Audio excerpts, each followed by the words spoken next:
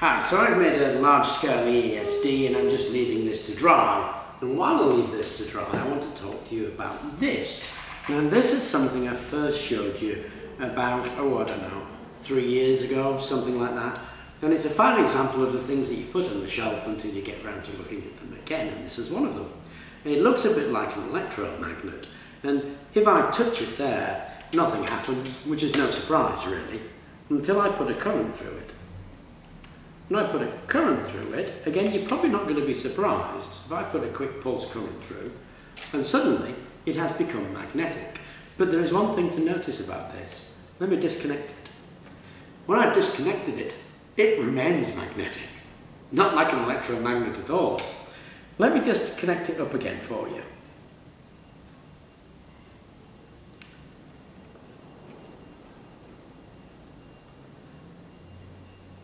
Now I'm going to swap the leads around, so that I'm reverse charging it if you like, and I just touch it, and it loses its magnetism. This is a switchable magnet, not an electromagnet. All I actually have to do is pulse a current through that coil. And when I pulse a current through that coil, it is either non-magnetic, which it is now, or pulse it, and suddenly it's magnetic again. And it retains that quality without the current going through. I only have to pulse it. Once it's pulsed, I can disconnect it totally, and it remains in the state that it was actually in. Now that's very cool, but let's go and have a discussion about what that actually means. So let's have a bit of a better look about what was going on in that device. Now what we had were two magnets side by side, and let's say for argument's sake they're north-south, south-north, and we had our keepers on that. Now in that situation the magnetic flux is going to follow the path of least reluctance, and it's just going to go there and now. That's why we couldn't observe the magnetic effect. It was all kept within the keepers. Now we had a coil around it, and we put a charge across that coil at a brief moment. Now these two magnets are different materials. This one's a neo and this one's an alnico.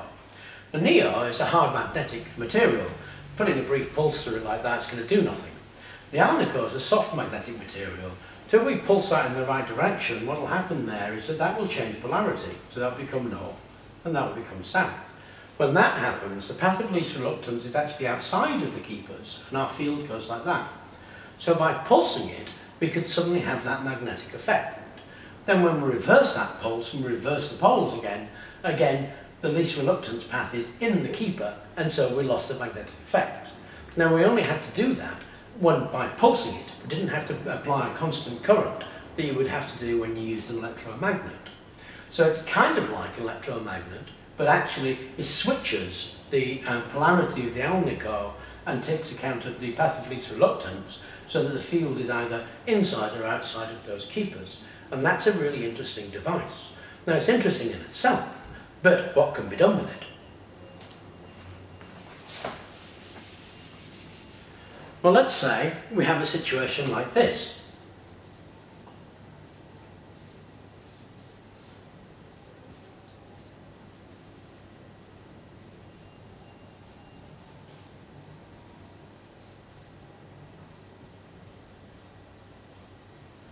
And we fix this. It's not like a rotor, but here we have a rotor with teeth in it.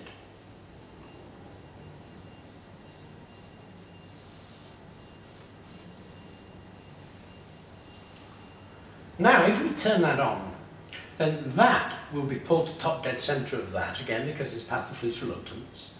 And once it gets there, if we turn that off but turn that on, then we'll be able to pull that one. Again, stopping it, turning it off, turn that one, and we can make this whole thing rotate continually by changing the switching here.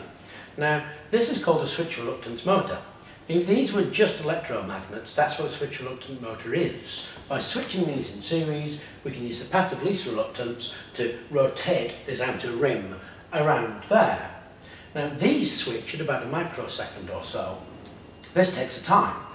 If the revolution here is quite low, lower than the switching speed of these, then we actually should be able to get an advantage out of that, because instead of having to power these as electromagnets continually, we only have to switch them on and then let the rest of the work, the mechanism do the work for us. Once it gets there, switch them off again. So we should have some kind of efficiency saving there, at least that's the theory. Now, this obviously is beginning to look like a motor, and that's exactly what we're planning on building. Is we're planning on building this magnetically assisted switch reluctance motor and using it with the ESD to drive a vehicle, or at least that's the plan, and that's why we've been cutting discs, because we're actually engaged in building this right now. There we go, nice and magnetic, and pulse it and it loses its magnetism, and we can use that, as we described on the board, to build a motor. And the idea is that this motor, this magnetically assisted switch reluctance motor, will have some kind of advantage over an electromagnet or just a straightforward switch reluctance motor. We should be able to get some kind of advantage with that, or at least it's possible. And we're going to be looking at that by building that motor. Now, I could play with this all day because I think it's absolutely fascinating. I've got to make sure that it's actually connected. There we go. Now, what's in there, as I say, are just 2 magnets. I'm now looking for them. There we go. 2 magnets. So we've got a neo and an alnico, and we put them together and wrap them in that coil of wire. Let me show you how. So to make this is really easy. All you need are 2 magnets, one neodymium magnet and one alnico magnet.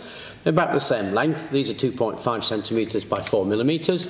A little bit of scrap steel. This is some laminations from a transformer. You want to cut off about 1 centimetre here, 1 centimetre here.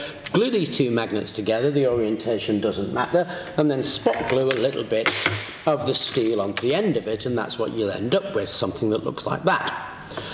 Now all we need to do is take some copper wire, the gauge doesn't really matter, and bung a couple of 100 turns on that, and just wind it on. And there it is, finished and connected up to a power supply. You can use a battery if you want. At this stage, it won't have any magnetism, or it shouldn't have any magnetism. We don't know which way around it's connected. Doesn't really matter. If you can't get it working on the first try, just swap it round to the other one. So let's give it a bit of a zhuzh of power. Let's see if we've got any magnetism coming out. And we do. There we go. So now if we reverse those again,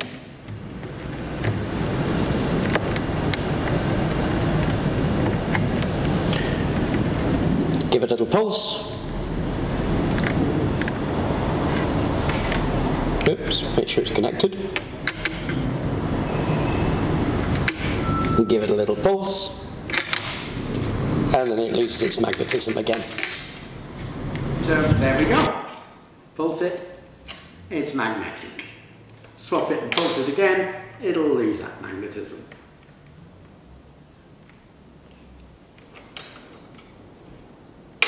Anyway, I thought you'd find that interesting, and thank you for watching.